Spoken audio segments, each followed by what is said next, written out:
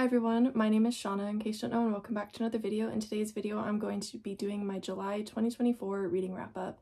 July was an extremely busy month for me, so I'm surprised that I read as many books as I did. However, a lot of the books that I did read were shorter books, and so I didn't read as many like page number wise, but I did read 9 books this month, and my average star rating was 2.56 stars, which is fairly low. It means that I did not enjoy the majority of the books I read. However, I finally got a 5-star read this month that wasn't a reread, and this has only been my like 4th 5-star read of the year so far that wasn't a reread, so I consider that a major success. If you haven't been following up to date with what I've been doing in July, at the start of the month there was obviously 4th of July, and then there was LeakyCon in Portland, which is where I live, so I didn't have to travel for that one.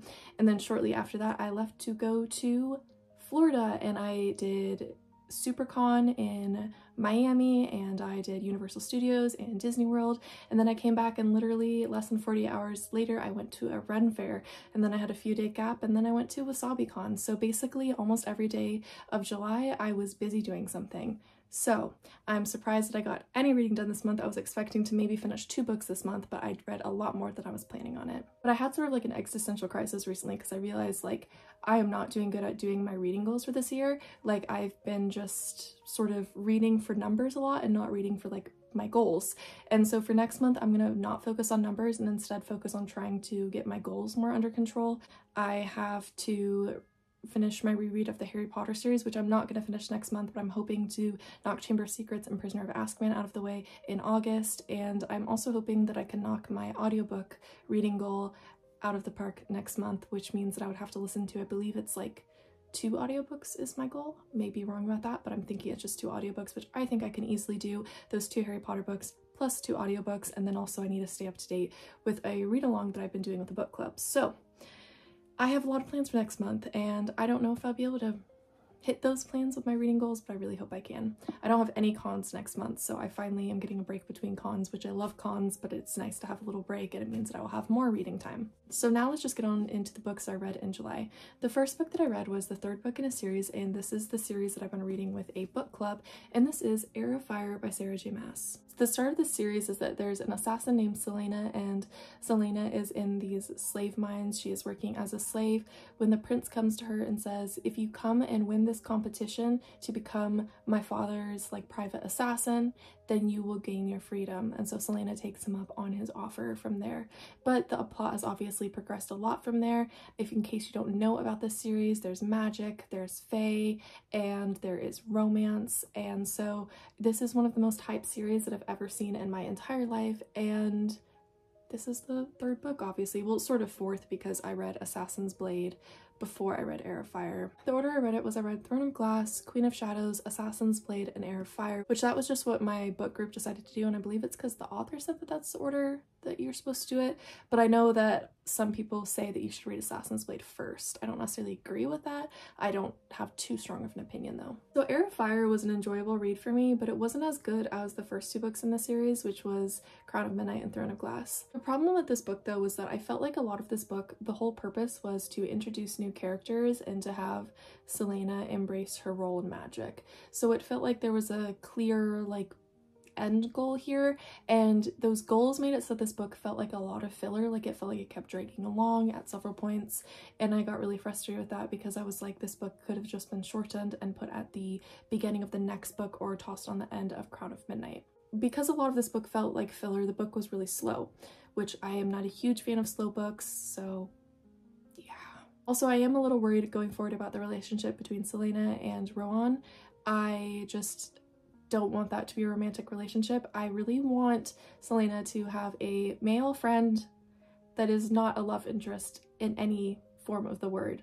I would really, really love that, but I don't know if we'll get that. So those were the issues I had with this book and what knocked down a couple stars. However, I did overall enjoy this book. I really like spending more time with these characters, especially Selena, Kale, and Dorian. I'm also hoping that Kale at some point gets a redemption arc because I still really like Kale despite my whole book club practically hating Kale by this point. I really loved the emotional scene that was at the height of the battle in this book. That was one of my favorite scenes in this entire series, and I really want more scenes like that in this series, and there's still a few more books left in this series, so I'm really hoping that I can see more of those really intense emotional scenes at the height of battles. I'm also really happy that there was gay rep in this series because I know that I am a big criticizer of the representation in Sarah J Maas's books, and while the gay rep could have been a little more prevalent in the story, I'm very glad that Sarah J Maas at least included a gay couple in here. I thought that was a really good step in the right direction for Sarah J Maas. So overall, I gave this book 3 stars. I like it, but it's not my favorite. It's probably my 3rd favorite in the series right now because Assassin's Blade is like my least favorite in the series. So if I were to like rank them, it would go Throne of Glass, Crown of Midnight, Heir of Fire, then Assassin's Blade. So I still did enjoy this one. I still am going to continue with this series. However, it's just not as good as the first 2 books in the series. So the next book that I read is Mine to Kiss. This is part of the Southern Wedding series, and this is by Natasha Madison. So Mine to Kiss follows these 2 characters, Harlow and Travis, and it's their love story. And it's a very sweet love story because they're both college students, and it starts out as just like sweet little flirting, especially during study sessions, and then it really shifts into more steamy and passionate relationship. This book is really short, however, the size of this book worked really well. It made it so that the story wasn't too slow, like it didn't drag on too long. It felt like the perfect length. I also felt like it was really fast-paced, which I appreciate, but it wasn't like so fast-paced that it felt like we were trying to rush through everything.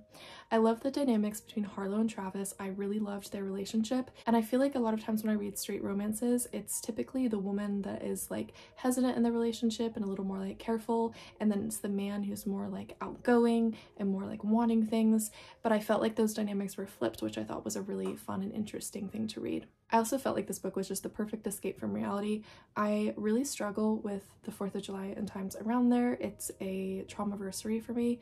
I don't want to go more into detail with that, so just know that like 4th of July is hard for me every year. So if I can find books like this one that can just absorb me in it and distract me from the real world for a while in the early parts of July, they really mean a lot to me, which was what happened with this book.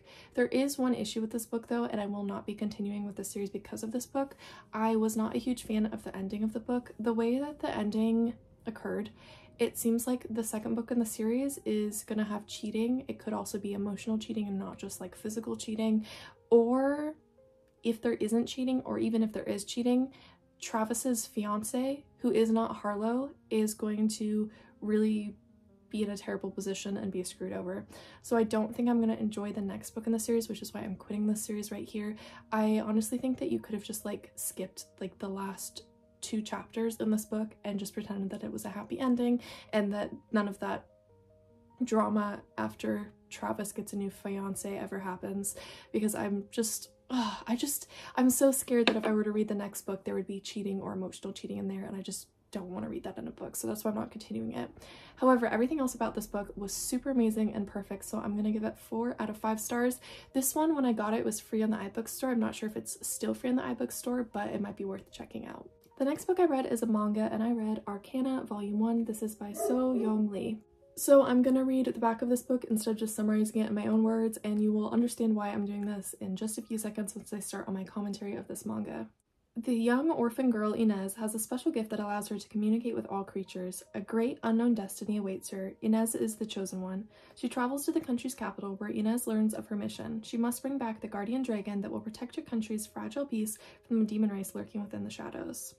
From the creator of Tokyo Pop's Model comes an epic fantasy quest filled with wizards, dragons, deception, and adventure beyond your wildest imagination. I have to be honest, I saw this at a used bookstore and it was used, so it was a bit cheaper, and I saw that cover and I thought that cover looks really pretty.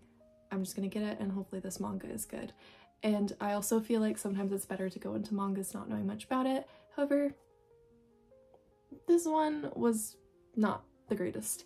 So the biggest issue with this book for me is I was just so confused. I couldn't understand anything that was going on, and I felt like the plot wasn't really like progressing that much.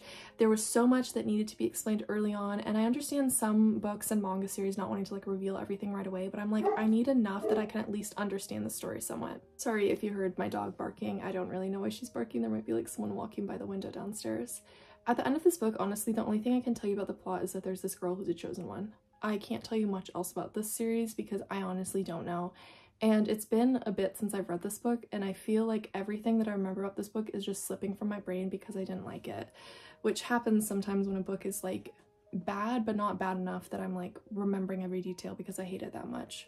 My other big issue with this manga series is that I do not like the artwork, and I feel bad saying that, but it is true. If the artwork looked like what it did on the cover, I would love it. I would love it a lot. So to show you an example of why I don't like the artwork, this is the typical style of artwork that you'll see throughout this manga series. I am not a fan. I'm not a fan of the elongated faces like that. It just is not my cup of tea. I can't look past it. I don't like it. And so unfortunately, I ended up giving Arcana 2 stars. I think it could have had potential if there was different artwork and if the story was less confusing. However, that wasn't the case, so that's why I'm giving this one 2 stars out of 5.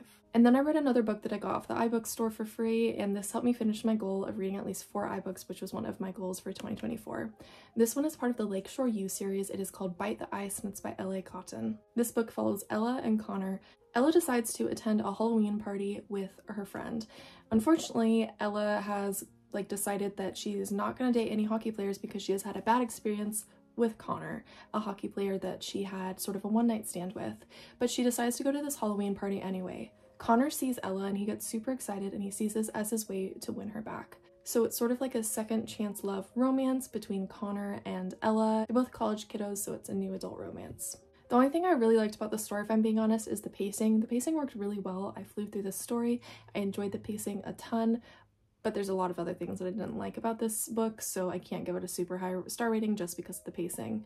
My biggest issue with this book is that the characters only cared about physical intimacy, and the whole purpose of this book was just for the 2 characters to end up having physical intimacy with each other. I need chemistry and I need actual romance in the romance books that I read. Especially, I just am not a fan of books that are just purely lust and physical intimacy. I need a story with it as well. If you just want smut, then maybe this book would be for you, but it's not for me because of that. I also was really not liking how the side characters were giving the 2 main characters a hard time for not having physical intimacy recently. It felt really uncomfortable, and I felt like the side characters were trying to force the 2 main characters to get laid. I also really don't like Connor. I felt like he was a huge red flag. He starts getting physical with Ella and he pressures her into doing things despite her saying no and that she doesn't want to do those things with him. Later in the story, Connor also reveals that he basically stalked Ella since that time that he broke her heart.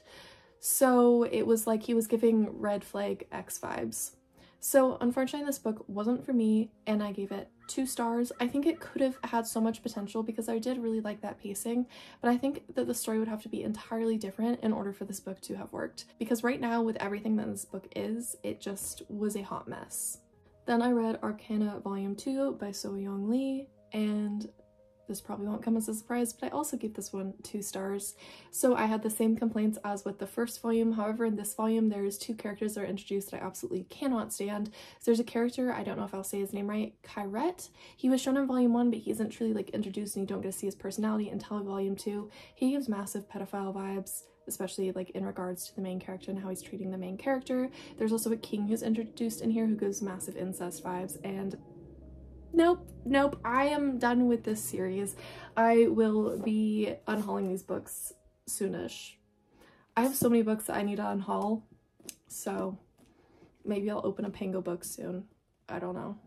After that, I read Death Note Volume 1, and Death Note Volume 1 is called Boredom, and it is by Sugumi Oba. I may have said the author's name incorrectly, I'm not 100% sure. So I read some of Death Note when I was younger. I honestly don't remember it at all. I know that I went to the library and I picked up an omnibus. I think that's the word for it. Yeah, multiple volumes in one. And I know I read through some of it, but I don't remember anything at all. And I got this book a while ago from a used bookstore, and I was like, might as well start this one. I want to read a short manga. I absolutely loved this one. So this book follows this boy named Light, and Light finds this death note, and with this death note, if you write someone's name in it, then the person that you wrote their name in it will die. So Light sort of gets this godlike ability because of this death note. Now there's also an investigation going on trying to figure out who is killing people. Even though this book is so dark, it is so amazing. And if you can handle dark topics like that, I think you will love it.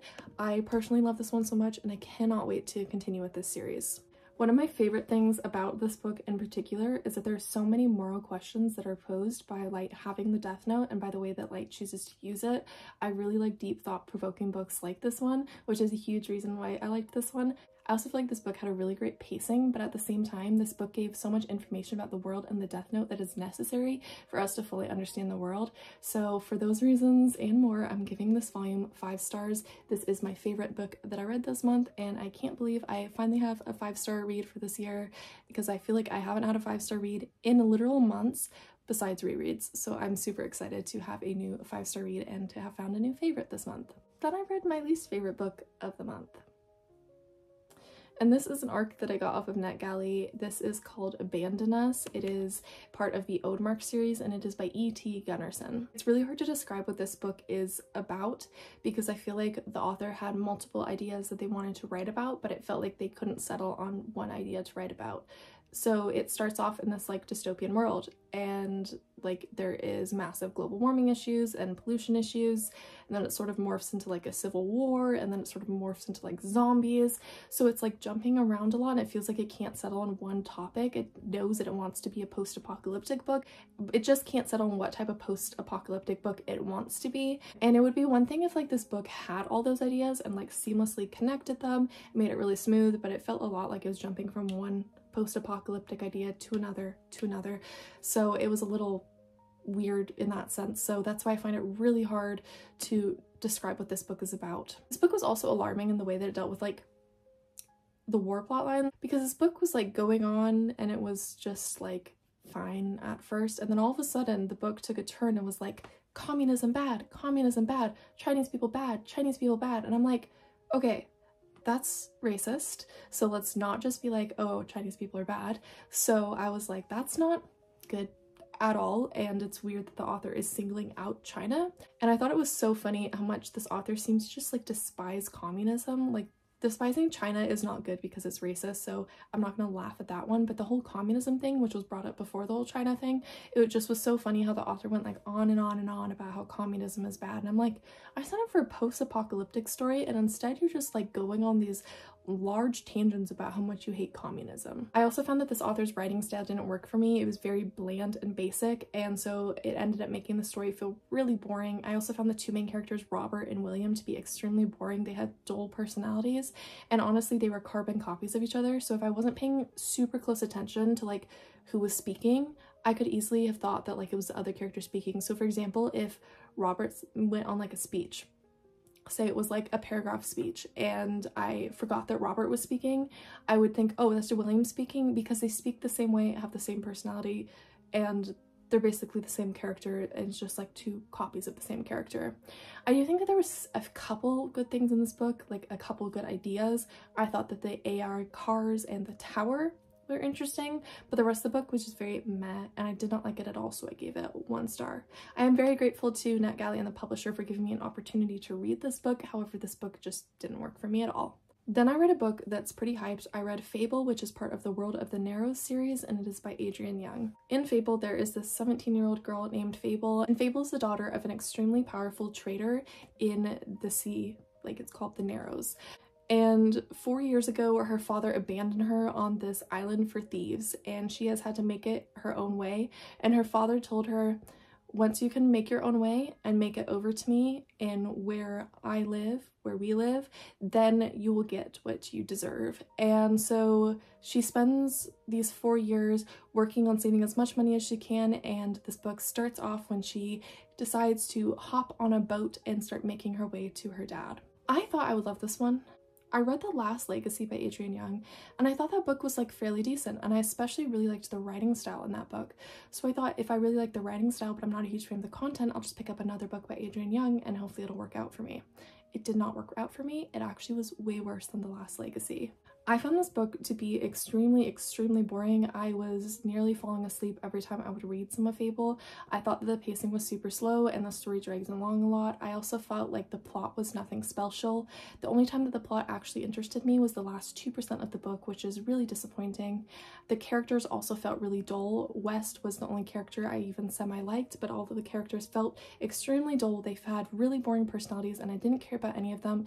And also, if you're like looking at the crew of the Marigold, besides West, I couldn't tell any of the boys apart because their personalities felt so similar and so dull that I just could not keep them apart. Like I was like, oh, it's a guy on the boat every time that like one of their names would mention, but I couldn't pinpoint anything specific about them because they were so boring that I couldn't remember details about them and I couldn't differentiate them from each other in my brain. I also felt like this book wasn't very memorable, so it's good that I'm filming this video now because I feel like there's a high likelihood I will forget everything about this book in the very near future.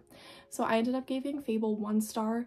I feel so bad because this book is so hyped and so loved by so many people, but Fable is just not a book that works for me. And then I spontaneously decided one night at like 3 a.m. to pick up a picture book off my shelf that I hadn't read yet and to give it a read, so I picked up Dr. Ninth. It was written by Adam Hargreaves, but the creator of this is Roger Hargreaves. This is a very distinctive style that I think a lot of people will recognize because it's the Mr. Men and Little Miss style. In this one, it just has a little fun story with the Ninth Doctor and Rose and Captain Jack. I'm trying to find you a picture. There we go. Look at the TARDIS. It's a very cute, lighthearted story. It isn't very deep, so I feel like it's really great for kids, and it's really great for people who are absolutely in love with the Ninth Doctor and want to spend more time with him. Honestly, it wasn't anything that special, but it was pretty cute, and I'm glad to have it in my Doctor Who collection. So I gave this one 3 stars. So those were all the books I read in the month of July. I hope that all of you enjoyed this video. If you did, feel free to give it a thumbs up and subscribe to me if you haven't already. I hope all of you had a great reading month in July. Feel free to leave down in the comment section below what your favorite book that you read in the month of July was. I'm very excited to start reading some new books in August, and hopefully I have a lot more books that I enjoy. I feel like the enjoyment level that I've had for books this year has not been the greatest, so I'm really hoping that in July I can find some more 5 stars. I try and upload a video at least once a week, so I will see you next week for my next video, and until next time, goodbye!